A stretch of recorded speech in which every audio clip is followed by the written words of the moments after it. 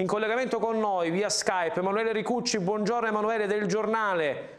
Buongiorno a tutti. Oggi un'apertura molto forte del Giornale. Beh, sì, sicuramente è un'apertura forte, ma credo che richieda in questo momento un titolo come questo, un'uscita come quella del nostro quotidiano. Io penso che dopo anche le reazioni all'arresto di Salah Abdeslam, in qualche maniera un titolo come questo sia giustificato. Sicuramente anche la rabbia che poi ne deriva dall'ennesimo attentato che mette in ginocchio l'Europa e questa volta anche la capitale europea. Ecco, tu scrivi anche del suicidio di questa sciocca Europa. Sì, perché sicuramente ciò a cui abbiamo assistito ieri non nasce da una contingenza, ma nasce da un percorso di decadenza, di inginocchiamento, di genuflessione dell'Europa stessa, che in qualche modo, passando per il multiculturalismo piuttosto che per l'estrema tolleranza, l'estremo buonismo e talvolta anche l'ipocrisia di Stato, come il pianto della Mogherini, per intenderci, si è dimenticata di se stessa, della propria cultura millenaria, della propria identità, troppo spesso in nome di una modernità e di un progresso che sicuramente è più scintillante ma è meno utile alla vita delle persone e ad affrontare i tempi sempre più difficili che corriamo, che corrono e che ci sono. Quindi io penso che questa Europa sciocca si stia suicidando e si stia in qualche maniera cappottando su se stessa, e questi sono soltanto dei sintomi finali. Marciare per non marcire o crepare per rinascere, anche questo il titolo del tuo blog è anche forte, insomma. Sì, allora, marciare per non marcire evidentemente o crepare per rinascere è un titolo molto forte. Io l'ho scelto volutamente, lucidamente, perché credo che non bisogni più utilizzare mezzi termini in questo momento storico. Marcire è quello a cui siamo destinati se continuiamo in questa situazione, anche perché, come dice giustamente Umberto Galimberti, più che la paura, che può essere una salvifica arma in qualche maniera per togliersi dai guai, è l'imprevedibilità e l'angoscia che sta regnando, e poi in questo senso sembrano anche vani gli appelli che si sentono: continuate a fare una vita normale. Quindi stiamo marcendo quasi dentro noi stessi, anche per fattori endogeni in qualche maniera ed esogeni ovviamente. Marciare comprende un insieme di situazioni, che sia risvegliarsi un attimo da questa parentesi appunto sciocchina, stupidina, di buonismo ovunque, di politicamente corretto, insomma rompere un po' questa teca di plastica più che di cristallo, poco elegante rispetto a quella che stiamo vivendo. E quindi bisogna marciare tramite un'organizzazione unitaria e comunitaria, appunto, e anche nelle nostre anime, e come situazione di popolo, appunto, riscoprire un po' anche il filo delle nazionalità. Ecco, Mimosa Martini ci diceva proprio poco fa, prima di collegarci con te, Mimosa è a Bruxelles, sta raccontando proprio questa mattina sulle reti nazionali Mediaset quello che sta avvenendo a Bruxelles, e ci diceva: i bambini sono ritornati a scuola, le scuole hanno riaperto, tutto è tornato alla normalità, i cittadini hanno alzato la testa, non si piegano al terrore, non dimostrano di avere paura. Però c'è chi ha pianto, no? Federica Mogherini, alto rappresentante degli esteri della Commissione europea, che si mette a piangere durante una conferenza stampa. Che ne pensi tu di questo pianto?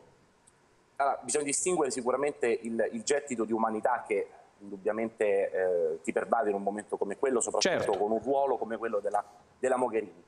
Però lo voglio interpretare anche come una sorta di, ripeto, di ipocrisia di Stato. Mi viene in mente anche la Fornero. A un certo punto bisogna che lo Stato, tramite i suoi rappresentanti, i suoi tentacoli, in qualche maniera, debba dare un messaggio forte, duro, quantomeno istituzionale, dal tono istituzionale. Il pianto umanamente ci può stare, ma in questo momento mi ricorda molto un'ipocrisia di Stato.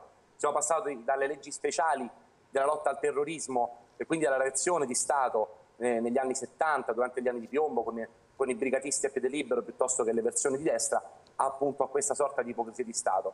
Questo pianto non è andato giù a molti e sicuramente non va giù neanche a me, tolto l'aspetto umanitario, insomma, umano quantomeno. Ecco, cosa accadrà secondo te nei prossimi giorni, nei prossimi mesi a questa Europa? Sicuramente è difficile fare una valutazione lucida il giorno successivo.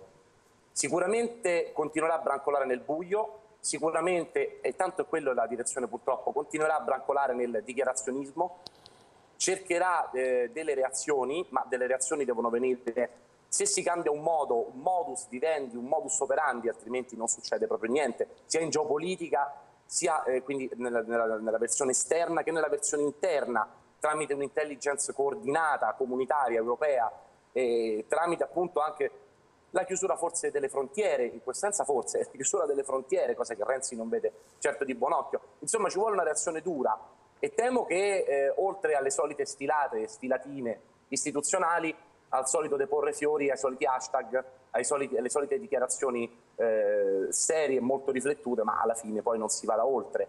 Ci vuole una reazione, appunto, marciare per non marcire, questo intendevo, o crepare per rinascere a questo punto. Questo è come la vedo io. È molto difficile che ci sia che si esca dal terrore che l'ISIS sta imponendo in questo momento, se si continua su questa strada sicuramente. Certo, Matteo Salvini va in giro a Bruxelles, lo ha fatto ieri facendo delle foto, postandole sui social network, andando anche in diretta da alcuni punti, no? Vicino dove si sono fatti esplodere i terroristi dell'ISIS. È stato accusato da molti di sciacallaggio, persino Renzi lo ha detto in conferenza stampa accusandolo. Che ne pensi tu di questo?